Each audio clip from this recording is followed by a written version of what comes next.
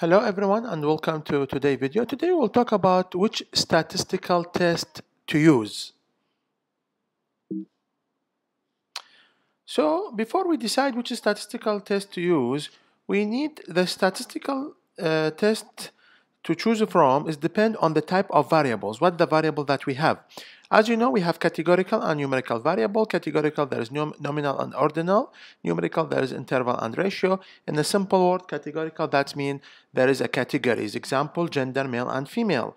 And numerical, that means it's continuous variable. That means it is a number. Example, the weight, the height, temperature, anything that it is a number, it is a numerical variables. And of course, choosing the right statistical test depend on the type of variable for the independent variable and the dependent variable.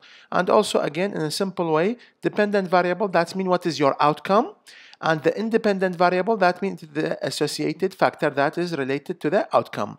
So based on the independent variable type and the dependent variable type, we are going to choose which statistical test to use. So first, if our independent was categorical and your outcome also categorical, statistical test we use is chi-square. And in this example, the independent is gender, male and female, and the outcome also categorical, smoking, yes and no. So we use chi-square test. If the independent categorical with two categories, gender, male and female, and the outcome is a numerical, like exam score, the weight, height, any number, so we use the independent t-test, or they call it student t-test. But if our independent was categorical with more than two subcategories, in this example, educational level, which is a primary, secondary, university, also we can put the race, that more than two subcategories, and our outcome is numerical, like knowledge score, exam score.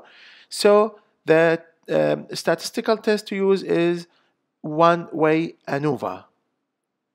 Okay, if we have a numerical variables before and after, we have a pre and post. Anything before, after, pre and post.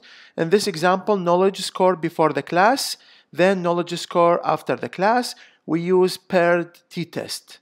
If you have anything before, after, pre and post, we use paired t-test.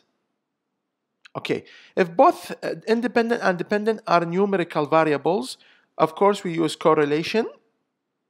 In this example, maybe weight and height, age and height, any two numerical, any two numbers. If you want to know the association between them, of course we use the correlation. Okay.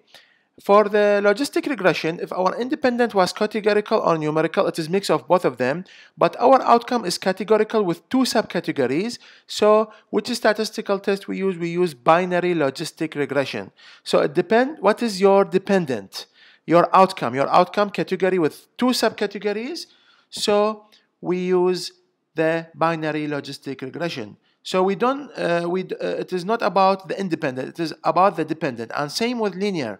The independent can be a mix of both categorical and numerical, but your dependent, your outcome is numerical, like BMI, weight, height, age, any dependent. Your independent can be mixed from categorical and numerical, like gender, educational level, BMI. So here we use linear regression.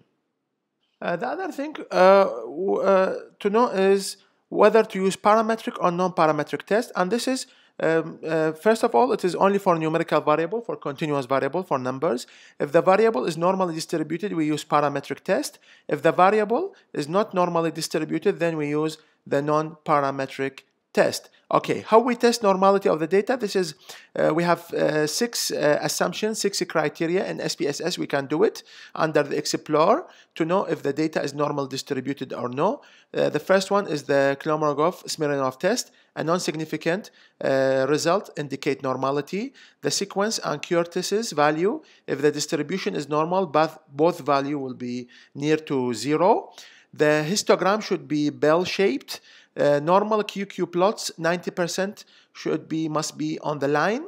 The determined QQ plots, data should be scattered. And the last one is the box plot. Of course, you know that the rectangle represents 50% of the cases, with whiskers going out to the smallest and largest value. Additional circle outside the range called outliers. The line inside the rectangle is the median value. So 6, These 6 criteria, we have to do it to know whether this variable is normally or not normally distributed. So if it is normally distributed, we use t-test, and if it is not normally distributed, the non-parametric equivalent to t-test is the Mann-Whitney test. For paired sample t-test, the equivalent is Wilcoxon signed rank test. One-way ANOVA is Kruskal-Wallis test. One-way repeated ANOVA is a Friedman test. And the Pearson correlation, we have the Spearman correlation as a non-parametric test. So this is a summary of today's video for independent variable, what is dependent variable, and what statistical test to use. We hope that you enjoy this lecture and you get benefit, and now you can determine which statistical test and when to use this statistical test. Thank you so much.